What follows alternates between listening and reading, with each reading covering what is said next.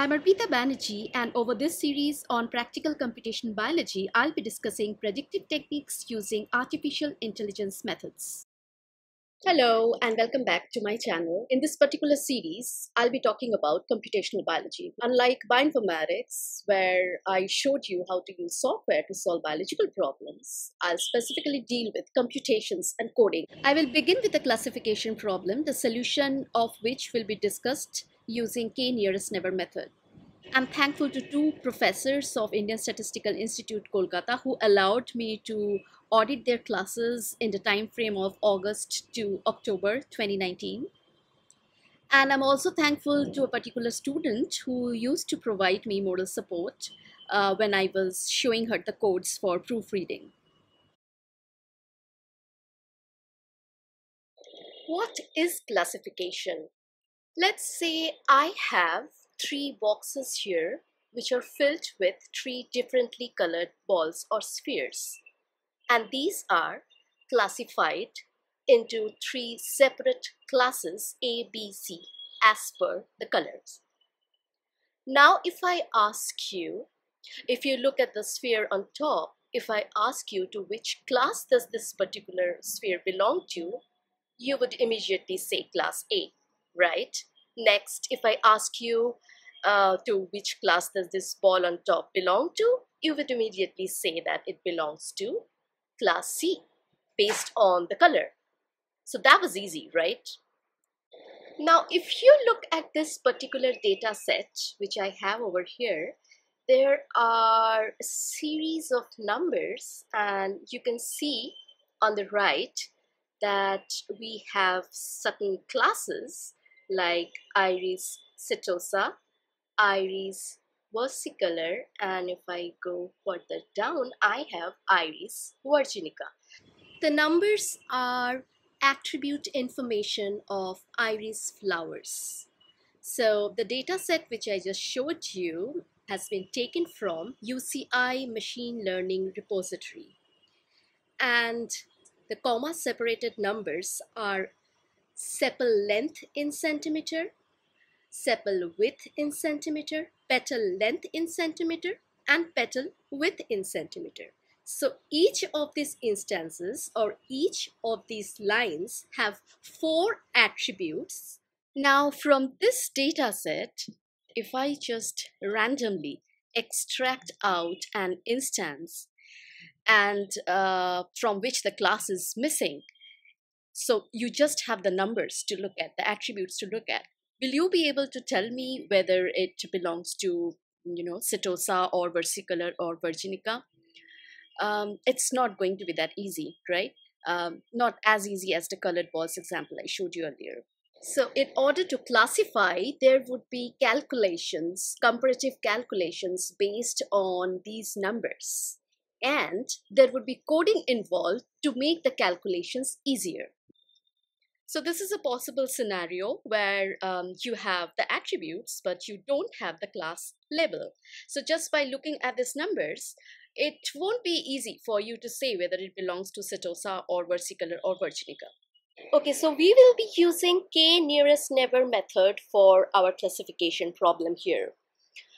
We will calculate the Euclidean distance between each of the training set instance and the test set instance using all the four attributes.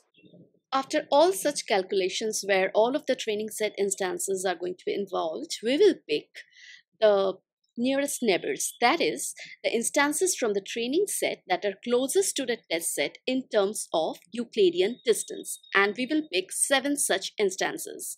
That is why this method is known as K-nearest neighbor method.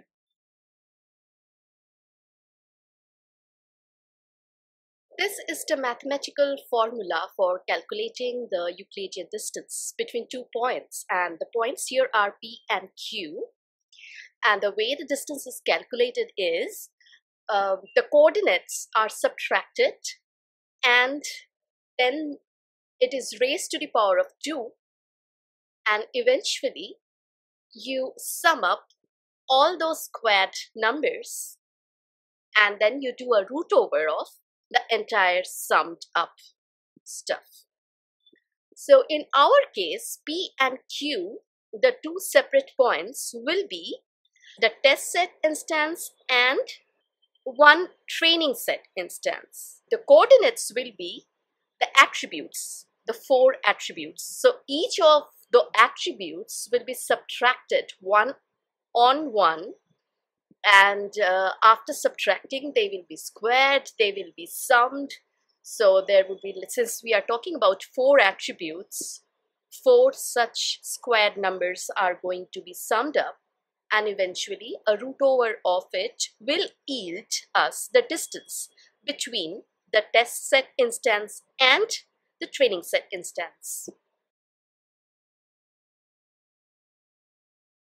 So the Euclidean distance between the test set instance, one test set instance, will be calculated against all of the training set instances. What you see on the right is the test set instance, and on the left I have a snapshot of the entire training set.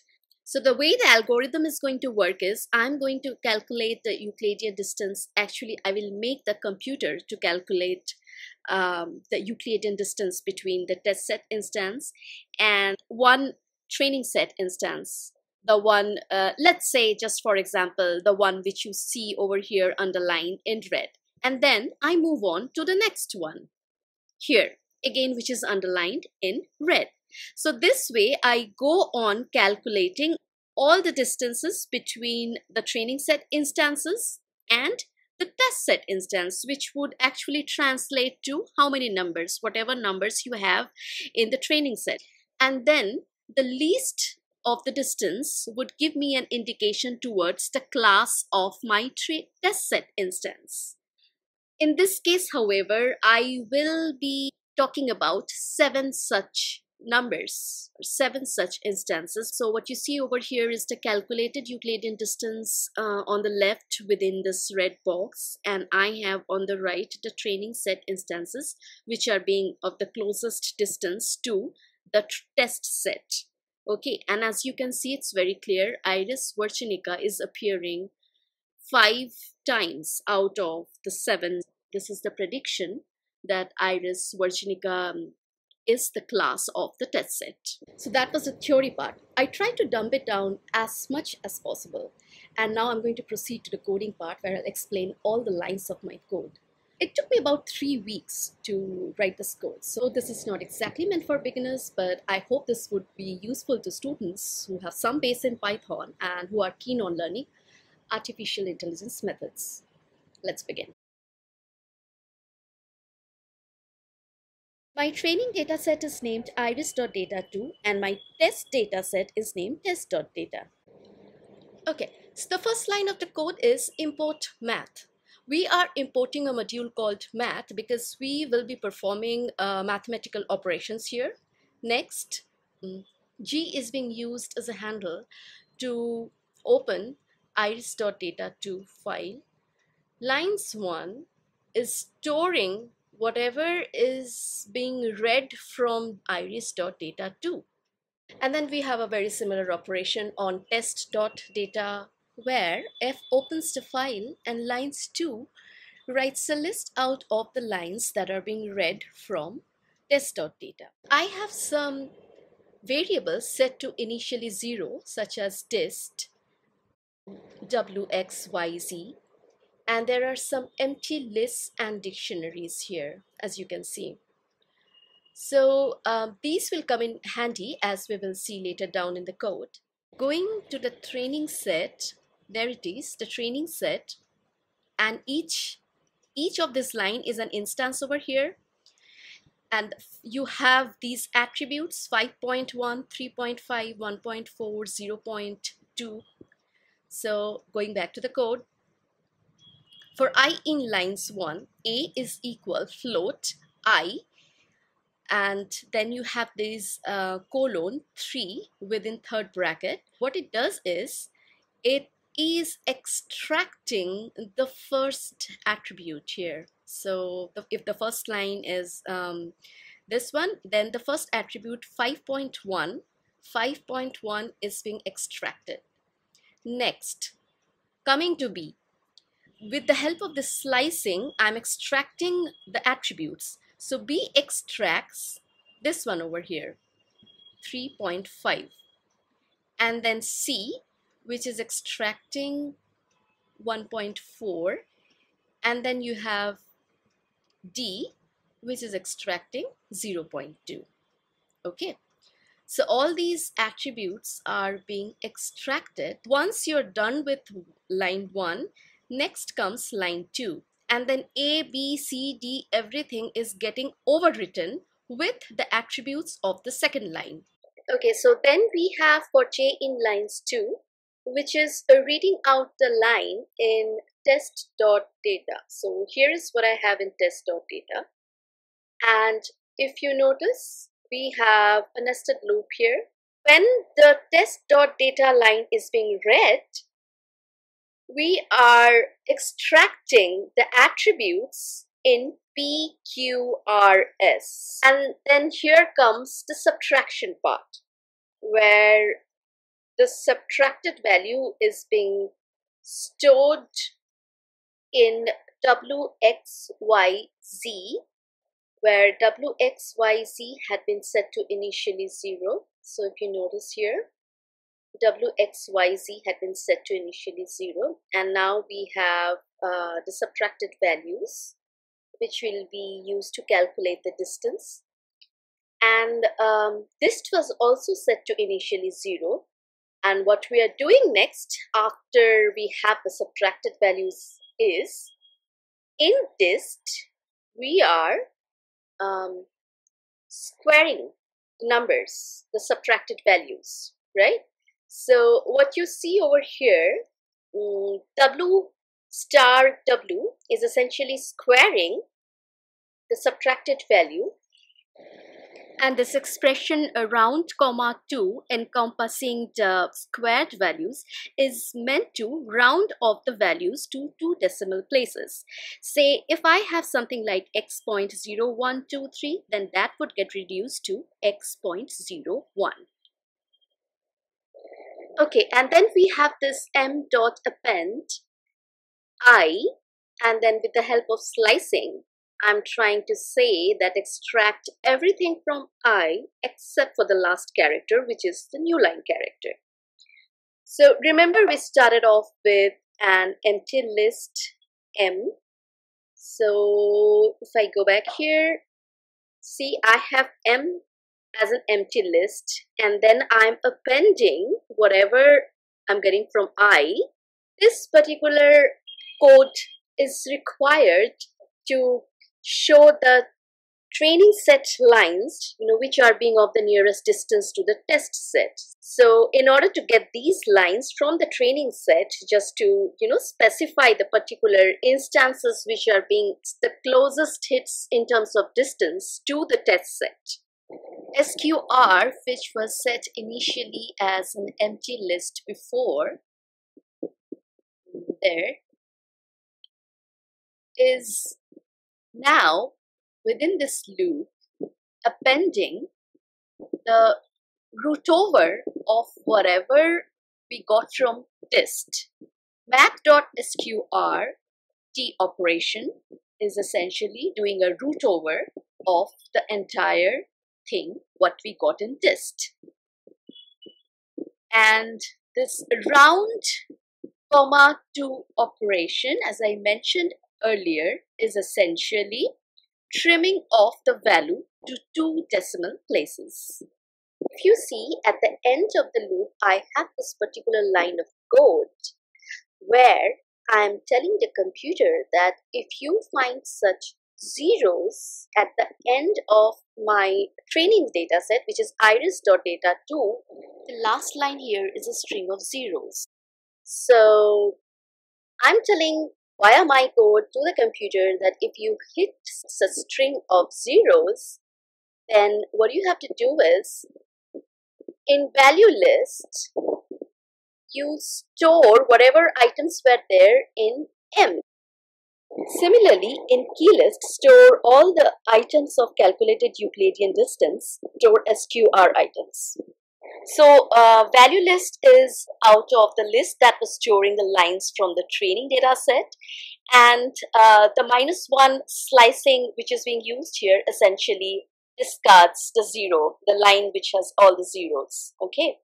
And similarly, key list stores the distance, the Euclidean distance, the calculated Euclidean distance, barring the last character, which in this case would be whatever rubbish you got from, calculating with the zeros. And ultimately, mapping is a dictionary which is created out of zipping the key list and the value list together. Next, we have this X, this capital X, holding the keys of the dictionary mapping. So what do we have as keys? So if you take a look here, key list actually was storing the calculated distance. This is the calculated distance, right? The Euclidean distance. So X is holding the keys and Y is sorting them. So when you sort something, when you sort numerical values, it gets sorted in ascending order. So in this case, the least distance would come first. Setting this K initially as 0, we are running a loop of Y. Y is sorted X, remember. The distance are sorted in ascending order. So running that loop, when I print L, so I get the least distance first, followed by that particular instance of the training set, which is showing the least distance with the test set. And with each of the iteration, K is getting an added value of 1. And eventually, after K turns 7, so essentially after 7 such least distances, I am making the program to break out of the loop.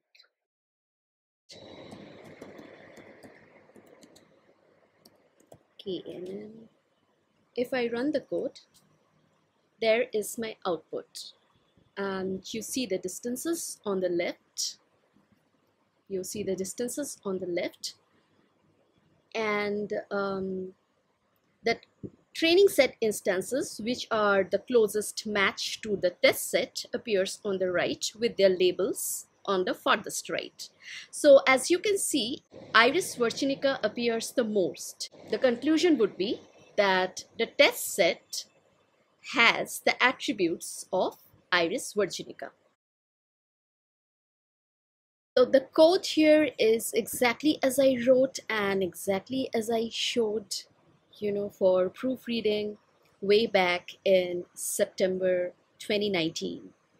But I'd like to mention a few details just to avoid confusions. If you notice, I have my training data set as iris.data2. It is not exactly the iris.data file that you can download from the UCI machine learning repository. So the difference between that data file and my data, my training data set, is just a few missing lines. So what I was doing at that point of time was I was extracting, just cutting out randomly 1 or 2 lines from the training set to make my test set. And yeah, I just did cut and paste. It was not even copy paste. So that's the reason 2 or 3 instances in iris.data is missing in iris.data2. The code is going to work on iris.data. That's not going to be a problem. Also, iris.data2 had a string of zeros at the end for my code to work, as I mentioned earlier. Next, if you notice, I have a nested loop here. So for j in lines 2 is actually running within for I in lines 1. It's running within, so this one over here is running within this loop for I in lines 1. Every time one of the training set instance is being read and this one over here is being compared to this test set 6.5. This is just an example. So this one over here is being compared to this, one instance of training set. And then moving on to the next one.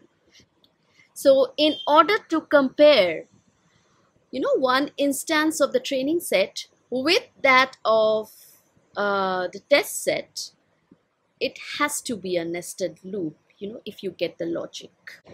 And here, if you notice that in dist, I have the squared numbers of the subtracted values, right? And then sqr dot, it's a list where it is taking in the root over of dist. So it should have actually come right after dist. I mean, at least for the sake of readability. However, it doesn't affect the output of the code per se. So let's just see. If I go and change the order of these lines of code, you will see that it doesn't make any difference. You are getting the same output as before. Test directory. So in the test directory, I have this iris.data2 as my training set file and test.data as my test file. And here is my code, KNN, my code 2.py. I'm going to just make some changes as I mentioned earlier. So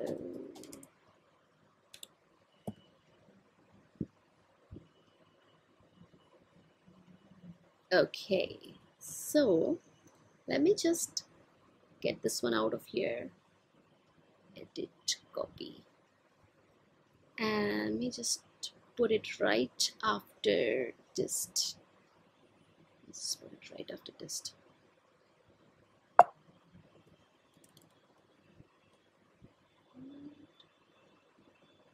Let me just fix the indentation. Okay, and I don't need it over here all again. I mean, that would be just, let me just delete this. So what I did essentially was I just put the sqr.append line of code right after dist and save out. I'll just run it. There, we have the same output as before. This is just to show you, how the code works. If you make a few changes, it's not going to make any difference if you know what you're doing. And coming to this part of the code where I'm required to specify that when you find 0 at the end, then you start writing these lists, value list and key list. So as you remember, I had this string of zeros right at the end of my training dataset file. So I was told that this is not very efficient since, you have to just write a string of zeros. But my training dataset remains the same. So, and for a specific training dataset, I am writing this code. This entire code is based on a particular training data set because the input format and everything is being read from this particular data set, iris.data. Now, if I just change the data set altogether, let's say I'm not dealing with iris.data, I'm dealing with some other data file. Then, if you can understand, you have to just rewrite the code all over again. You have to rewrite the code because in the other training data set, there may be like few attributes and the attributes may not be arranged in a way it is arranged in this particular data set. One example is that the extraction part which is written like this is going to change. The slicing is going to change. So every time the training data set gets changed, you have to, or I have to rewrite the code altogether. So compared to that, putting a string of zeros at the end of the training data set is actually not much of a work. Thank you very much. I intend to make videos on clustering and neural networks soon as I can. Stay tuned until then.